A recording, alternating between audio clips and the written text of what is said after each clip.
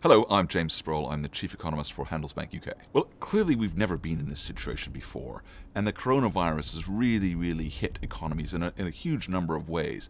I think there's three big issues which are out there. The first is, and if we remember back to last autumn and what people were concerned about, they were really concerned about a US-China trade war. And even in the first part of the coronavirus, what we were worried about was the impact on supply chains and how businesses which operate just in time, how are they going to get the right bits and pieces in place at the right time to continue production. And that's clearly still an issue. We can look at some of the things coming through right now, and they're a bit better. It's improving. It's got some way to go. But if that was the only problem we had, it would be a big problem, but a survivable one. But there's two other issues as well.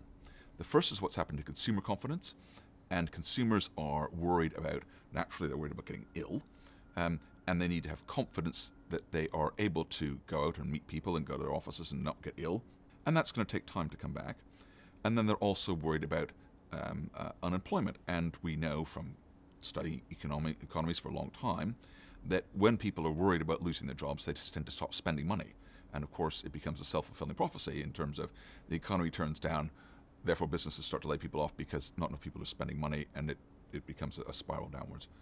Obviously, we're hoping to avoid that, and clearly here in the UK, the Chancellor has been working as hard as he possibly can and spending prodigious sums of money to try to make sure consumers still feel good.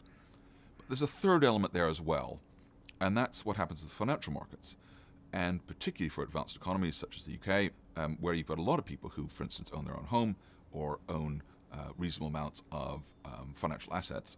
And if those assets decline in value, the impact upon people, upon their spending, is pretty bad, or it certainly can be pretty bad. And I think housing is the most critical one, because about 2/3 of people in the UK own their own home. But you see that in France, you see that in the US, you see that in a lot of other countries as well. If you see a significant decline in house values, people feel poorer. And if they feel poorer, they tend to stop spending money so much. And then again, you can end up in a pretty bad situation. So there is a question as to how much this COVID is going to impact on those financial valuations as well.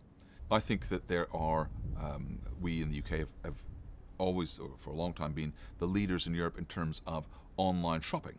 Clearly, this crisis has exacerbated that, and more people have moved to online shopping. People who might not have considered it before have now discovered, oh, it's quite easy. Oh, look, the stuff arrives at the door in a couple of days' time. Oh, this is very good indeed.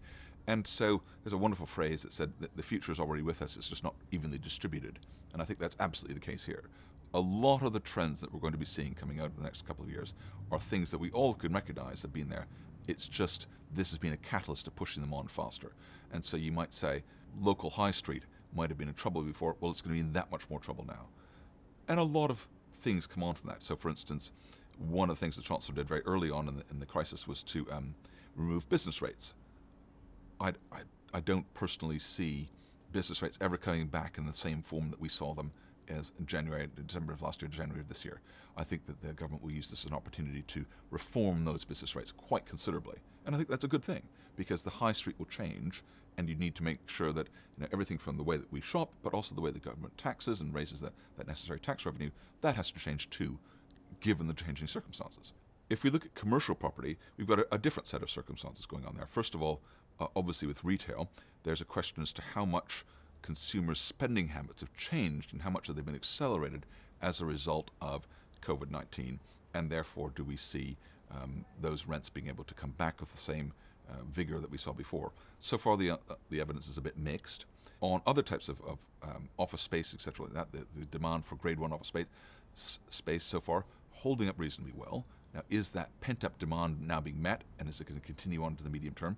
I think that in large depends upon how the economy as a whole goes, and that economy as a whole is dependent upon, do consumers spend, which is itself dependent upon, is there going to be a significant rise in unemployment? And if there is a significant rise in unemployment, we can be certain that consumers will stop spending or slow their spending, and therefore the recovery will be more wobbly. But if there isn't that, if unemployment remains relatively subdued, I think we're looking at a situation where we can get a reasonable, a U-shaped recovery. The idea of a V-shaped recovery, I think, is a non-starter. A V-shaped, in my mind, means no material loss for the economy as a whole, and that's not where we're headed at all. We will have had material loss. Well, the UK government has clearly made a big deal about infrastructure, and you can look at a number of things. We've got some big plans in train, things like HS2, but I think even more importantly, and probably going to be adding in at least as much to the economic recovery, are a number of things that have been announced more recently. So, for instance, the Chancellor's been very, very keen about the whole idea of free ports, and how do you those are going to be dependent on infrastructure, whether that be port infrastructure in terms of shipping or airport infrastructure, and then the whole infrastructure that goes around that. So that's clearly an area which is going to be adding a lot. And the other big one, of course, is going to be rolling out broadband. Now, we've had a situation in which we've having to rethink exactly who's going to be involved in the building out of that infrastructure, but there's still a great ambition to get people onto broadband across the country, so they all have super fast broadband to their homes. And if there was anything that was going to convince people that that was necessary, it would have been being locked in your home for several months at a time, when your only means of communications was, in fact, that broadband. So I think that's going to be clearly something that people really, really value, and it's going to be, I think, a positive part for the UK as a whole of building up that northern powerhouse that was something started by the last government, but clearly being continued under this one as well. So we might see an HS3, which is across the north rail link, which I think would be particularly valuable. And all of those, there's both employment, and if you're looking to get that employment coming through, that clearly is. But it's much more than that. It's about making the infrastructure pay as part of the long-term economic infrastructure of the country as a whole.